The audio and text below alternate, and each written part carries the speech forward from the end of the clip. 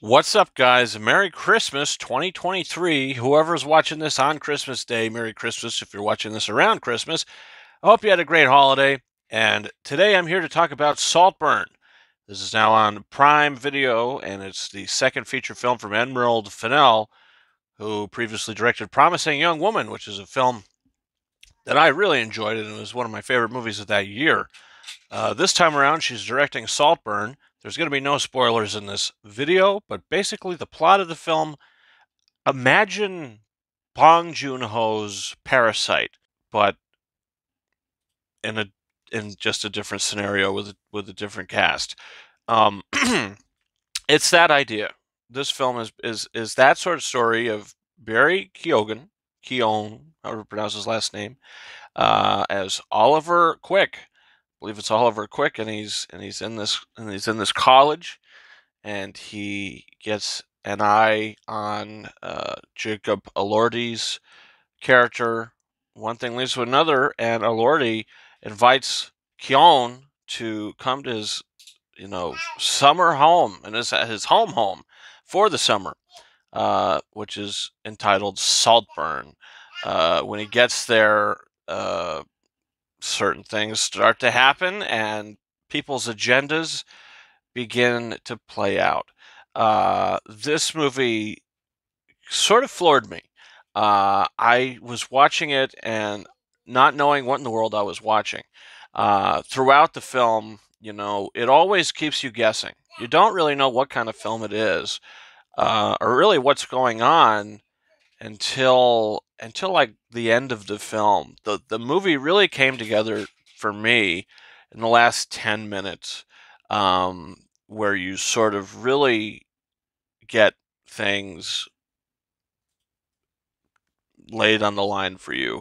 I'm not going to spoil, like I said, but when things sort of all come together in the last 10 minutes of this movie, I was like, oh, this is what this whole entire film was, and that kind of excelled it for me. I went from really liking it to not really understanding it to completely understanding it and loving it. It skyrocketed, and you know, man, there's not a lot I could say about characters' motivations without spoiling it, and I don't want to spoil it. I want you to go in as clear-minded as I did, and when you start to discover things, you say, wow, that was kind of insane. And I think it was extremely well written. I think Emerald Fennell could get a Oscar nomination for a screenplay for this film. Not too sure she'll get in for directing. I just think that category is way too competitive, including a lot of the other categories. Look, Best Actor, I think Barry Keoghan is great in this film, and he's a he's a total vampire in this movie. If you've seen the film, you'll get the reference. He's a snake in sheep's clothing, and he's great in this movie. Will he get a nomination is doubtful because there's just so many other really excellent lead actor performances that could get in there. Maybe he could sneak into the fourth or fifth spot. I really don't know.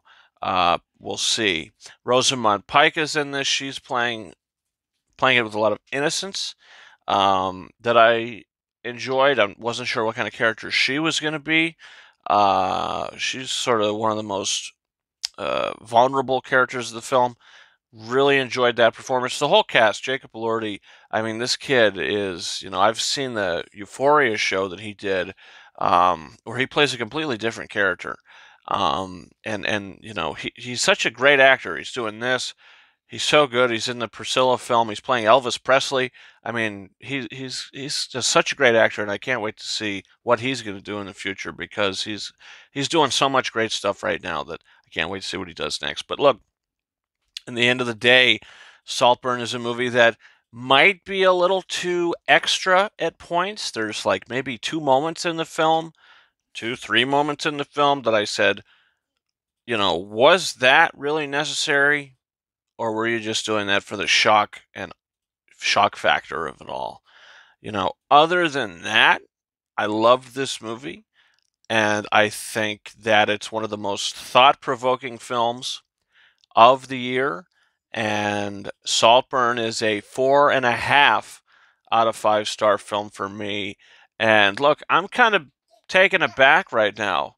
I mean, there is a lot of excellence coming out. I mean, this is one of the best years for movies that I've seen in a very long time. There's been like a couple great films in the past few years, but I mean, we are just getting plowed with excellent films, one after another.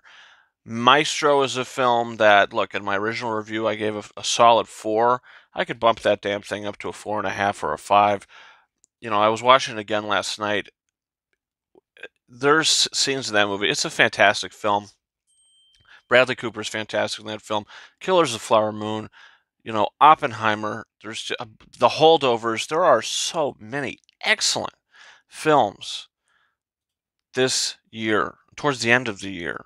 I mean, it's just been a great year for film. So comment down below. What did you think about this movie? Leave your thoughts. Did you think it was too much? Did you think it was just enough? What do you think about that? Also, don't forget to hit that subscribe button. I got reviews for a bunch of these movies that I mentioned. But hey, look, I just told you my thoughts went up. My opinions went up on a lot of these movies, some of these movies. So, hey, yeah, you could take that and be like, oh, okay, so this is now a 5 or a 4.5 out of 5 movie. Regardless, a lot of excellent films that we're talking about right now. You can follow me on Twitter and or X at RyanKing72 and Instagram and TikTok at King Arises 131. That's been it for me. Thank you guys so much for watching this one. And until next time, over and out.